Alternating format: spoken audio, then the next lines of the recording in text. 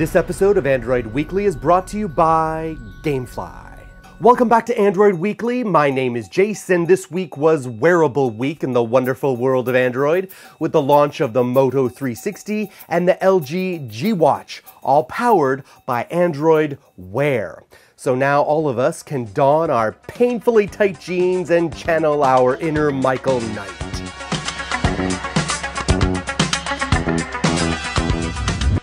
First up is good news for all of you who can't wait to get your hands on the new Galaxy S5. Unfortunately, there's no release date given for the S5, but Samsung said the phone will ship sometime in early April worldwide. But pre-orders for the new flagship phone are available now from AT&T and from T-Mobile on March 24th. Yeah, now we're moving on to some pretty sleek-looking smartwatches. Meet the Moto 360. It will be voice-enabled, feature deep with Google Now integration, and have a fitness component. Besides that, the device looks like a beautiful conventional timepiece with a round watch face, and even a mechanical button on the right-hand side. With the Moto 360, Motorola says it wants to, quote, reimagine the wristwatch for the future, and continue with the basic wristwatch design that has endured for a century because of its elegance and usefulness at a glance. Now, Motorola is also boasting of some sort of unique charging method. You'll notice that there's no USB charge port or any other typical connector that you would use to charge the device, so we can only guess that inductive charging is going to be included here, but we shall have to wait and see. Now, not only did Motorola unveil its smartwatch, but LG has officially announced its G Watch. Now, we don't know quite as much about the G Watch, but the CEO of LG promised that, quote, the opportunity to work with Google on the LG G Watch was the perfect chance for LG to really pull out all the stops on both engineering and design. Now, the good news is that unlike the Gear 2, the LG G Watch will support a wide range of Android devices. Now, both of these devices are powered by Google's new platform for wearable tech called Android Wear, and there's two main components to Android Wear. One is the context stream, and two are the cue cards. The first of these is basically a vertical list of cards that show notifications and other useful information in a way that is fairly similar to Google Now on Android phones. It's important to note here that each of these cards may have additional pages of information that you can access by swiping horizontally, including tappable buttons that allow you to respond to notifications and more. You can also easily dismiss cards by simply swiping left to right. The cue card UI is brought up by simply saying, OK Google, or by tapping the G icon on the home screen. From here you can either say a specific command, or you can scroll and tap on a list of possible commands. Developers will be able to link to some of these specific commands, like calling a cab, with their apps.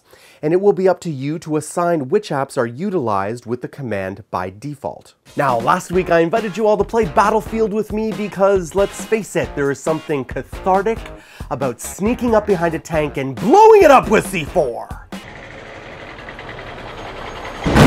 It's okay. It's happy tears.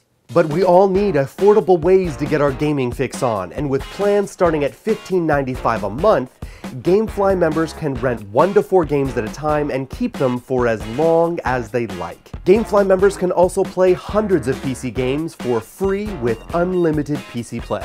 Please feel free to add me on Battlelog. I go as Paladin Pup. I play a lot of the first-person shooter games, and I always use Paladin Pup as my nick. I shall see you in my sights. You can also get 1 month free trial when you go to gamefly.com/authority. Last week in Beijing, Oppo announced the Find 7, a major effort to rock the world of high-end Android devices. The Find 7 actually comes in 2 variants, standard and premium. But don't let the name fool you, even the standard model packs some of the best specifications you can get in a smartphone right now. And the premium is a notch above, starting with an incredible Quad HD display that we've been hearing so much about. In fact, the Find 7 is the first device that will make it to the Western shores to come with Quad HD display, which means you get 25 by 60 times 1440 pixels crammed into a screen that is 5.5 inches across. You want to be sure to check out Josh's videos on the Oppo Find 7. He not only reviews the device, but he compares it to other Android flagship devices. Thanks for watching, Android Army, but let's be serious, who actually watches this portion of the show? I could be talking to nobody.